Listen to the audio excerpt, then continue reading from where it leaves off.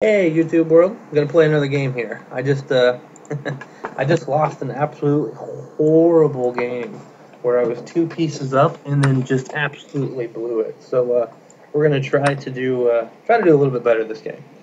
Knight F3. I have not really faced that before. I'm still pretty new to the Scandinavian. I get all kinds of weird stuff. I guess it's an indication that people haven't really studied the Scandinavian, and so they play perhaps some weird moves. So he's gonna get the C4 and then E5, or C4 and then D4 probably soon. Let's play out here to make D4 a touch more difficult, but he'll just put the knight on C3, and he can get it in on the next move. Exactly. Okay. So I think that this is going to be sort of like a tempo down Carocon now. I think. Except for he's not going to have the knight over here. He's going to have the knight here instead. Um, Maybe this is okay. But it's supposed to be difficult for white to get this C4, D4, and, uh, and I've just allowed it. So we're going to have to check this out and see how to avoid it next time. Just going to try to get castled. Okay. Normally I like to put the bishop there, and that's a nice place for him to go to prevent that. So I guess we'll go to e7.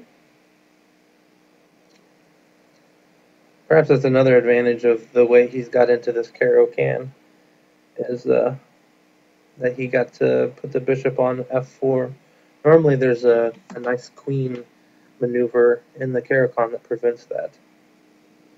So, but I think we're solid enough.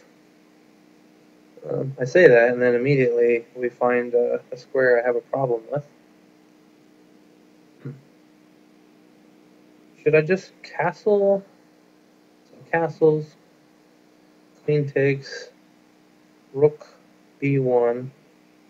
He takes here, and then we play rook c1, and the queen is not trapped because he still has a4. So that just loses a couple of pawns. Is there something better?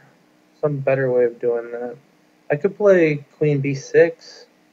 I could play queen b4. Um, let's play queen b4. If he takes, obviously he'll take back with the bishop. I guess I could have played bishop b4 also. Didn't like that as much. He may have been able to play a3. a3 clearly impossible here. Okay. So we're just going to castle now. If he plays c5, I have to trade queens.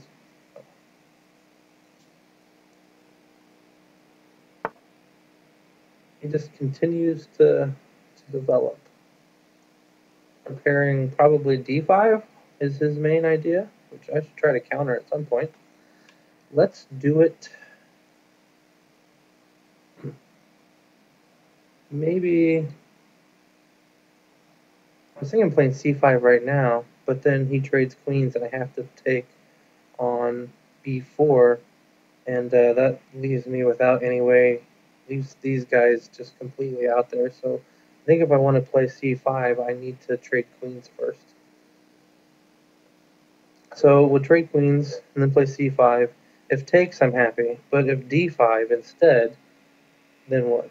If d5, then takes, takes. I think that I'll be able to play bishop f6 at the end, and these double pawns I think will make it slightly tricky for him to protect that. This is our big idea. So he does push. I'll probably take with a pawn now though, won't he? Won't he? Maybe not.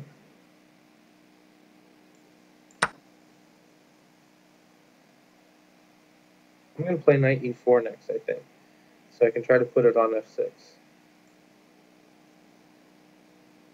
And I free up f6 for the bishop, like I mentioned.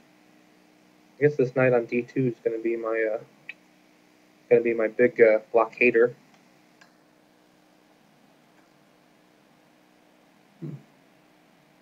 I guess I don't really want to take on c3. It's going to straighten out his pawns. So he's probably coming to the same conclusion. Let's see. I guess he thinks he's going to defend the pawn. Well, let's kick him, because he can't go to d6 right now.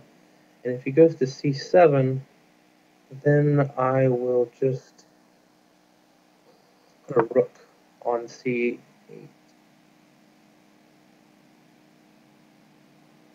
Yes, that is what we're going to do. We're going to put a rook on c8.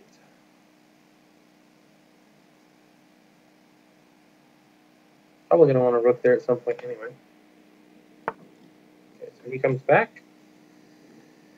And let's go ahead and put a rook on c8 now. Square and defend the c5 pawn, pretty important pawn. Okay, so he goes ahead and does that. I was planning to go here anyway, so we're okay with this. Maybe I'll play knight into d5 now, though. I can't do it immediately. It drops a pawn. Okay, he does it anyway. Well, I think I'm just going to take the pawn.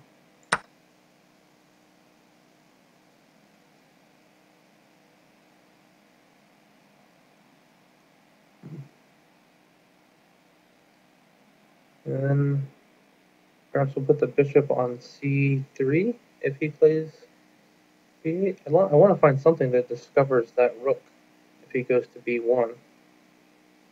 I don't see anything immediately. We don't see it immediately.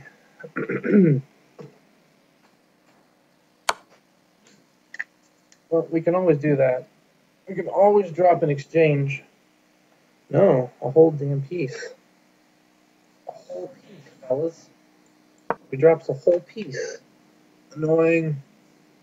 Undefended piece, Jonathan. Undefended piece.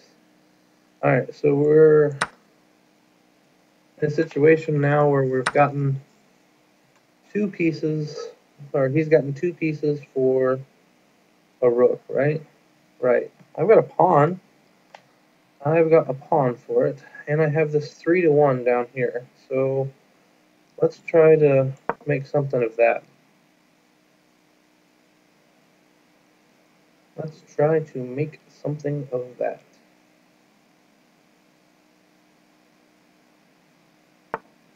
Okay.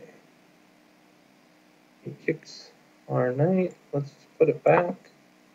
Maybe we'll go into d5. It worked out so well for him. Maybe we'll try it. Right?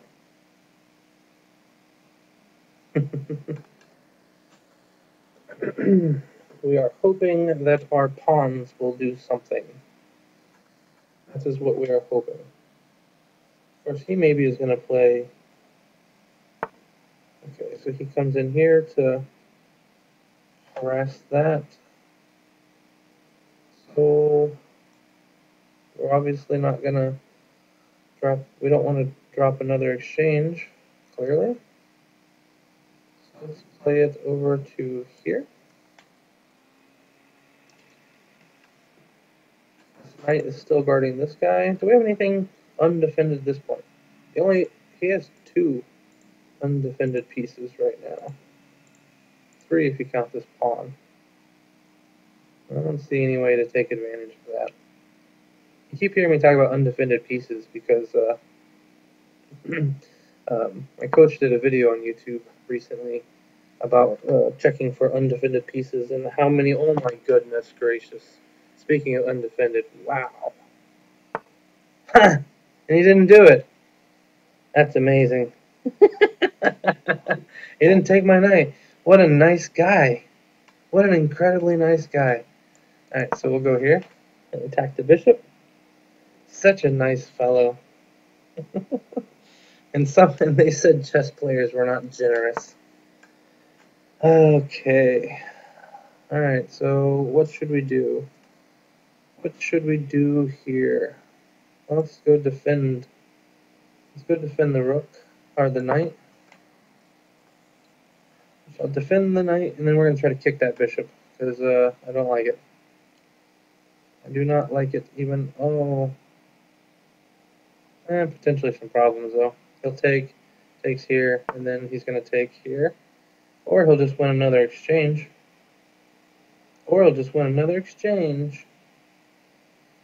Yikes. Yikes. Another horrible game here. This is, I got nothing, I got no time, I got resigns. Even though technically we're even material for the moment. Horrible, horrible game. Alright, let's back it up and take a look at this one. So, yeah, we we played knight f3 here against this. Okay, that's fine. Maybe we should play maybe bishop g4, and then if he plays c4, we can take on f3. He would, if he takes on d4, then we take his queen. He's king, and then we take his queen, and he can't castle, and he's got double isolated pawns. So that seems like that would be good for us. So I think bishop g4 prevents him from playing c4. What else? But if bishop g4, then he has bishop e2, and then we play. What do we do then? I don't know. We play c.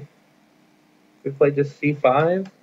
No, I don't like that because there's checks and whatnot. I'm not sure. I'm gonna have to look this up or check the databases to see what happens here. But instead, we got this position, which I think I got an okay position. Maybe it wasn't amazing, but it was okay. And yeah, but he ended up, maybe the c5 move was a bad move. Because after he pushed, it seemed like that isolated pawn was some real problems here.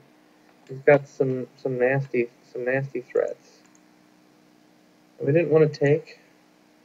Maybe we should have gone knight d6 here, and then if bishop takes, and the bishop, while not an amazing blockader, is doing okay. Yeah, I mean his pawn structure stinks. So if we can like trade everything off, maybe this pawn could become weak or something. But there's a lot of pieces on the board, even though queens have been traded. Instead, we won a pawn and gave up the exchange. Or actually, no, we gave up two minors for a rook, which is not good. Although we got a pawn, so it's roughly equivalent. But I think the minors are clearly better here. As we see, I get shoved around and end up and this is just a funny move. So instead of playing c5 here, is c5 the best move? Probably not. Maybe we should just put the rooks in the middle of the board. Yeah, I think that I think c5 is pretty premature because he is clearly better developed, which means open the center when the opponent is better developed should spell a disaster. So I should probably just play rook d1 or rook d8 or rook c8, one of the two, and hang on for a bit. That's probably what should happen. Because when he plays d5, eventually, and we take a couple captures. These guys could be weak later on. So I think I definitely should just put the rooks in the middle of the board. Here, and I probably would turn out a lot better than this. I know that my thematic break is c5, so I usually just try to play it like perhaps too frequently. But like in this game, opening it up just gave my opponent way too much activity. So hopefully we learn from that, and we won't do that again. So thanks for watching, guys, and I'll see you next time. Bye-bye.